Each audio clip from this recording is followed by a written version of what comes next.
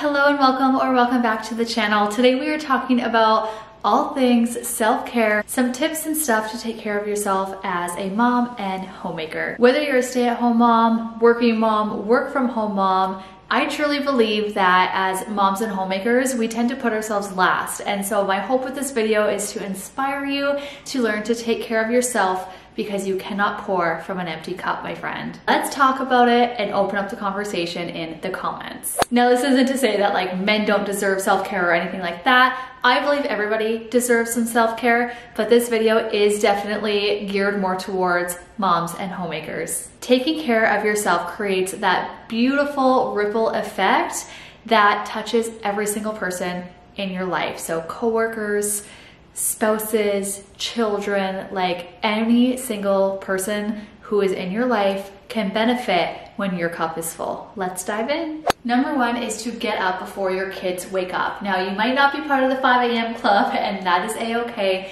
but I highly recommend getting up before your kids, usually 20 to 30 minutes, so that you can actually enjoy a coffee in peace and quiet and stillness. There is just something about starting your day before chaos just like hits the floor. And so again, wake up 30 minutes before your kids do and you will reap amazing rewards. You don't need to have some sort of like extravagant morning routine, although I recommend one. That's a whole other video in itself. If you want to see, let me know and I will definitely do that for you in the future. But a lot of the things I'm going to talk about today are part of my morning routine as well. Personally, I do wake up at 5 a.m. because I need a solid 2 hours before I am able to function. And so I get up 2 hours before my kids wake up so that I can just really ease into the day and take care of myself. Let me know down below, are you part of the 5 a.m. club?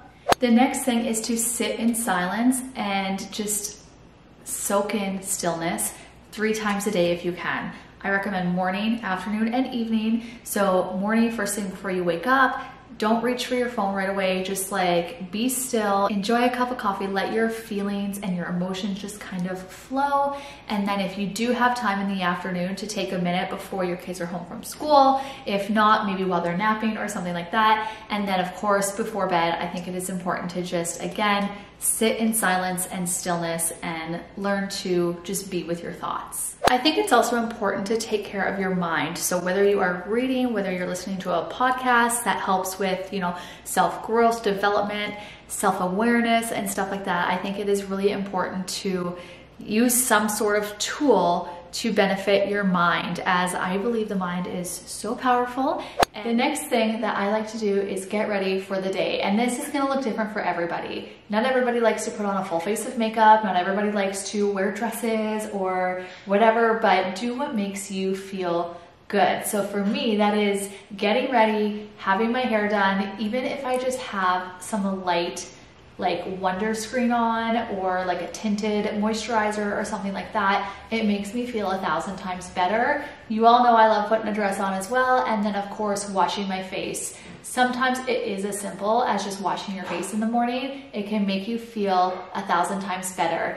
The only other thing I would recommend doing is to get out of your pajamas. Even if you are just getting out of like your leggings and, putting on jeans or whatever. Like again, it doesn't have to be anything fancy or a dress. Do what makes you feel good. Another form of self-care can look like talking to somebody about your struggles. And if you are struggling right now to find someone to talk to, I have the perfect solution for you, and that is BetterHelp.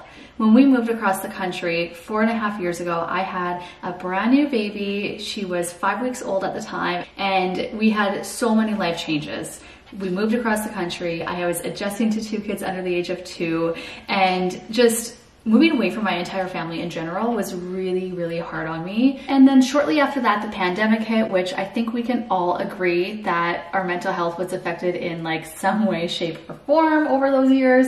And I wish I would have known about BetterHelp during that season of my life. I wasn't ready to talk to a local therapist for numerous reasons, but mainly I didn't have anyone here to recommend someone. Additionally, I was struggling, and as an Enneagram 8, I don't like to ask for help and I don't like to make myself feel vulnerable. So the idea that BetterHelp connects you to a licensed therapist, all online, they give you unbiased advice, I think I would have done it and I wouldn't have struggled for so long. I want to strongly encourage you to talk to somebody no matter what you are going through. If you are struggling, take this as your sign to get some help and talk to somebody. The best part about BetterHelp, it's so easy. You can go right to their website, www.betterhelp.com/Brianne Walter, answer a few questions, and they will match you to a licensed professional who is helping other people with years of experience,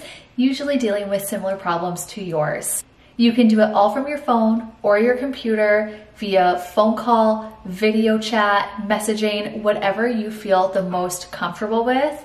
And they will match you usually to a therapist within 48 hours so you can get started fast. Again, head to my link, www.betterhelp.com/Brianne Walter, and enjoy a discount on your very first month. You can also head to their website and just use my channel name, Brianne Walter. Again, they will give you a discount on your entire first month. There is no need for you to continue to struggle, and I truly hope that if you are, you take this as your sign to get started with a licensed professional. Thanks again to BetterHelp for sponsoring today's video. The next one is kind of too intertwined, and it is just to be mindful about what you are putting in and on your body. Your skin is the largest organ on your body, and it's really important to take care of it and be mindful of it. That is why I switched over to Dime Skincare. You guys know I love their products. I've been using them for almost a year now, and what I love about them is they are rated on the safest level of the EWG scale. Everything is rated a 1 to 3 on that scale, so I know that what I'm putting on my body is safe and also effective. With that being said, also be mindful again of what you are putting into your body. Now, I am not a nutritionist, I am not a dietitian, I have like zero nutrition background, but I do believe that sugar is awful for you. And if you can really limit that, as well as your carb intake, and just really be mindful about putting whole foods into your body, you will not only look good, you'll feel good, your sleep quality will improve as well, and it just reaps so many benefits. I can promise you that. This is one thing I have completely changed over the last couple of months here, and on top of it, you might even drop some extra pounds. The next one is to move your body. So things like working out, getting outside in nature, like going for a bike ride, a walk. This could be too as well, like getting out in nature and then working out or moving your body. But working out has a huge impact on your health, both physically and mentally. Now, I am someone who likes to like go hard when I work out. Prior to having kids, I was doing CrossFit 5 times a week. Now that I am a mom, I have found my love again for working out in different ways. And I recently joined a company called Body, and I am really excited about it.